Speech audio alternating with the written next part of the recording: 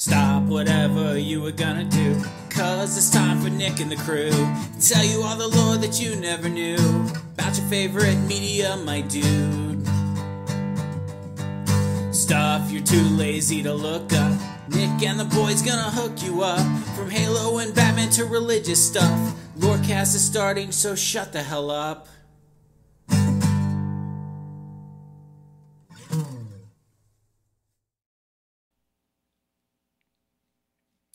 Hey there everyone, welcome back to Lorecast. My name is Original Nick, and today we're talking about something that has recently come into my mind. There's a really weird episode of American Dad that I've been watching lately, and I've had to watch it 3 or 4 times. It's Rabbit Ears, Season 14, Episode 4. By the way, this one is totally unscripted. I've been trying to do the scripted, like, here's all the talking points, but this one I feel would rather, lend itself more to the Beatlecast formula of F it, we'll do it live. So that's what we're doing today, is talking about this really odd episode of American Dad. Probably my favorite, next to the indie movie one. I don't know why. That was like season 9, I believe, where Steve, Snot, and Barry and Toshio go on like an indie film adventure with the rock music, driving from Virginia to California. It's pretty cool. I like that episode a lot.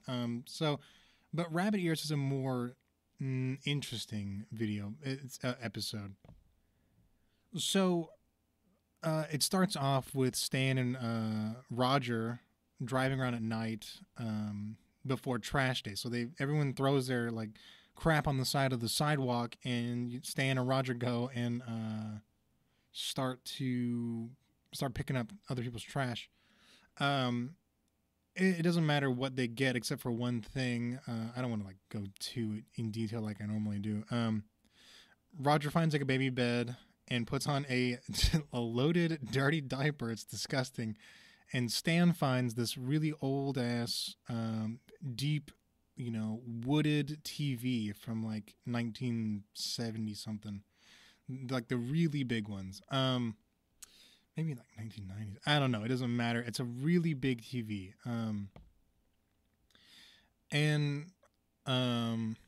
So when they get back into the house, I guess another important thing is Stan also gets like a fondue machine. But I guess it's not really super important. So Stan finds this TV and moves it downstairs. But all of a sudden, Roger's B plot comes in. There's only one B plot, and it's not really even a B plot. It's just Roger playing a baby. So it's mostly, I guess, the loaded diaper turned him into a baby. I guess that was like his thing for that episode.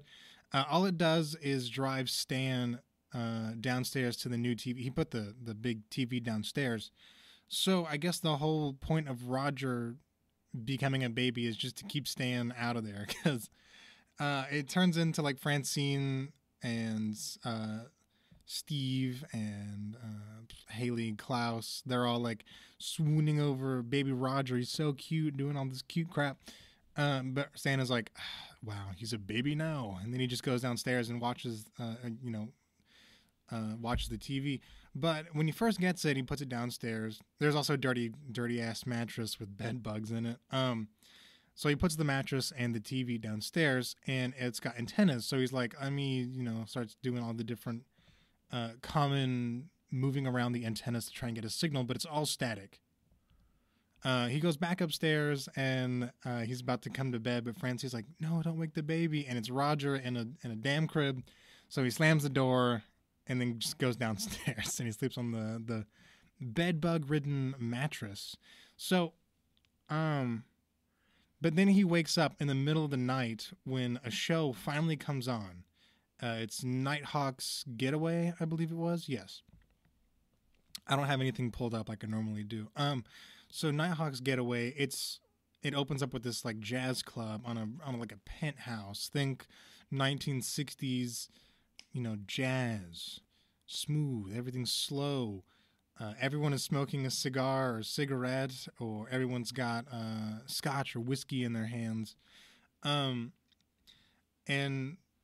so he's like, wow, what an interesting show. He looks up the host of the show, nothing pops up. So he goes to the TV guide, which is in shambles, obviously, because no one needs a TV guide anymore. He goes and he starts talking about, hey, I'm looking about Nighthawk's Getaway. And this guy goes, no such show has ever existed. About once a month, someone comes in and talks about it. And so he goes to this group. You know, the guy's like, I'll meet at the Culture Center or whatever. And it goes to another character, a side character that we've seen a lot in American Dad, Tuttle. Tuttle's like, oh, you've seen it too. You've seen the Nighthawks show. And he's like, nope. And then he leaves. But then he gets back home, goes downstairs, watches his TV again, and he sees Tuttle inside the TV. And he's like, whoa, what the hell? That is Tuttle. So he breaks into Tuttle's house in a obviously stupidly comedic way. Stupid, comedic way. Goes in and Tuttle's not there. His house is in shambles and ruins, and the back of the TV is open, and the static is pouring out onto the wall. He comes back to his house, and he's like, family, come downstairs, look at this. And they come down there, and it's obviously just static, because why would it be showing what he needs to show? Then he starts getting, like, obsessed with it. Like I have, watching this episode, literally, 3 or 4 times within the past week and a half, maybe 2 weeks. It's just so interesting. I also started watching Twilight Zone because of it, so be expecting some Lorecast on the damn Twilight Zone. I love good show. So we then are taken to Stan sitting in front of this TV day and night. He got a little notebook, and he's like, because each time it changes, it's subtly different. That I forgot to mention that earlier. Everything subtly changes. Like there's a different waiter, a different waitress. There's a different guy in the background. So Stan starts getting this notebook and starts going in and writing down, this time it was different, this time, till it's full. And then he has it's Tuttle's notebook, and in the end it says, I must go in. It's like, there's something I must be missing, so he must go in. So he takes the back off of his TV, because that's, it was at Tuttle's, and the static spills over to the back of the wall, and he jumps through, and then now he's inside the TV show. He's inside Nighthawk's Getaway. Super interesting, and I was like, oh, what the hell? The first time I watched it, it's good. I wish American Dad would do more stuff like this instead of the regular stupid stuff they do. So when we get inside the TV, it takes place exactly like every episode, but now Stan is inside. So we get a more first person perspective, of what's going on. So these people, and there's like a big floating eye camera, and it's the camera showing you everything that the host wants you to see. And so they're stuck inside the TV now, and Tuttle starts to remember less and less as the episodes go on. And then he starts to, Stan mentions BET, and this guy goes, I remember that. He's like, that's from my time. I got to get Back to the Future. Oh, Back to the Future. And he tries to leave.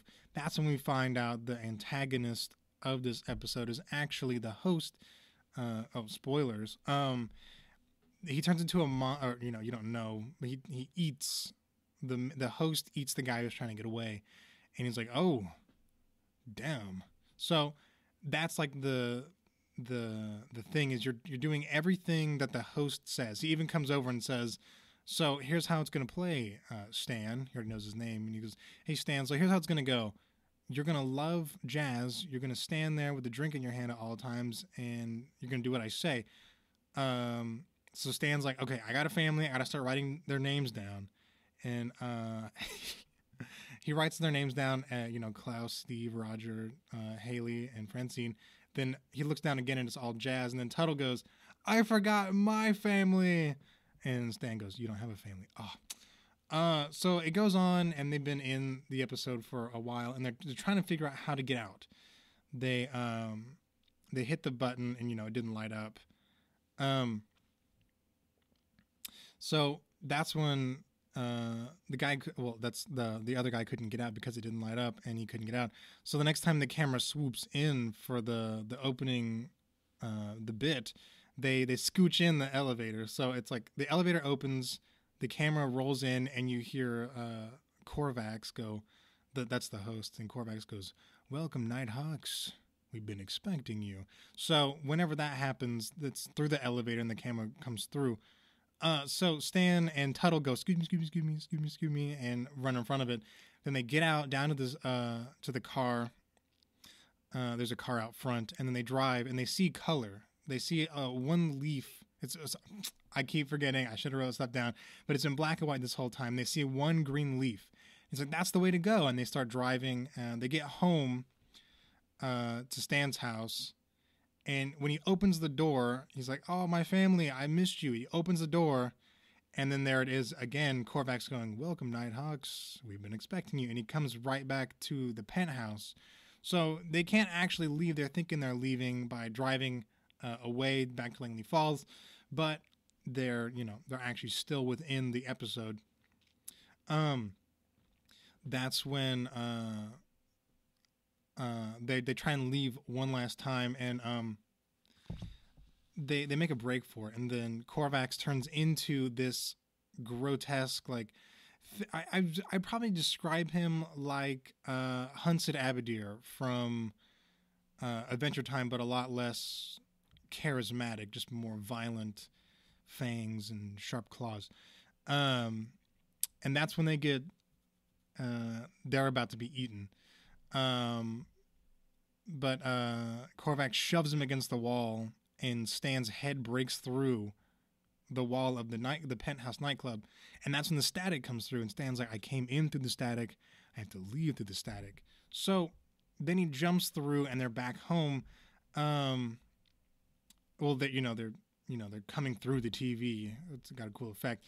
They unplug it. So that's like the end of the episode. The whole Roger thing being a baby ends obviously out of nowhere, and he's like, "I'll never let anything happen to you." And he's like, "We're not doing that anymore." Oh, so I was like, good. So I don't know. It's just, there's an entire subreddit dedicated to this. Maybe not. I think there's an entire subreddit dedicated to this one episode. People are really talking about this one episode. And after like a slew of crappy episodes, that's how it goes whenever a TV show gets on for like too long. 10 years plus is a long time to be on TV. So obviously the quality starts to waver as you go on. But I don't know, the lore of this episode is, I don't know, it's set up differently than every other episode, because most other episodes are slice of life-ish, minus anything with Stan, because it's CIA, so that's not really slice of life. That's where you get the Haley-Steve thing. Haley and Steve episodes are very slice of life, I would say. So I guess I've just been really telling you what this episode is and how it goes. But so it's most of the time American Dad is set within the real world, right? So it's really interesting to see this. I don't know. That was a stupid thing to say. I remember American Dad, Family Guy. They're not really set in the real world. Not really. There's a lot of stupid stuff that happens that makes it not. But more so than usual, I would say this one is like a nice bridge between these super ultra natural, where they have like they've had an end of the world one, or like the Book of Revelation episode. That was a really weird one. Really, they've had Roger's home planet at some points. That's extraterrestrial. You have extraterrestrial, supernatural, within Family Guy, but it's supposed to be set more in real life, I would say, than more other shows. Like Rick and Morty's obviously not set in the real world at all, but it's most humanistic, I would say. The most human and the most relatable adult animated cartoon to me is Bob's Burgers, but you can't do lore on Bob's Burgers. It'd just be me regurgitating information, kind of like I am right now, but there's no deeper connection to anything, because it's just the real world, and you're following a family, having a good old time watching him make some burgers. But so I would very much liken this episode to an episode of Twilight Zone. I just started watching the Twilight Zone again, like I said at the beginning of the episode, and it's supposed to be like a take on reality. So, but this one, I don't know. It's just interesting to me. I love this episode dearly, and I've had to watch it 3 or 4 times. I'm probably gonna watch it a few more times just to really get the gist of it all. It's so the basic lore of this episode is take an American Dad episode and make it nothing like an American Dad episode, but also make it extremely like an American Dad episode at the same time. That's all I have to say. I was just trying to get this off my mind. It's been killing me, and I had to get it down in audio form. So thank you. Oops. Thank you so much for listening. I will definitely see you all in the next episode of Lorecast. There's probably going to be some more of this unscripted, trying to just get something off my mind, because the scripted episodes take for damn ever to make. They're super difficult. There's not a lot of banter back and forth because it's just me scripting out and talking really seductively into the microphone. So that's what I'm going to do, is get some more stuff just off my chest, off my mind, out into the real world. So, thank you so much for listening. This episode would not be possible without the amazing support of you all who listen. The theme song was made by Devin of Beetle Milk and Beetle Cast, and sometimes part of Lorecast. And obviously, big shout outs go to Podcast Evolved for making it to where I wanted to do podcasts. Yeah, that's it. Thank you so much for listening, and I will see you all in the next episode of Lorecast.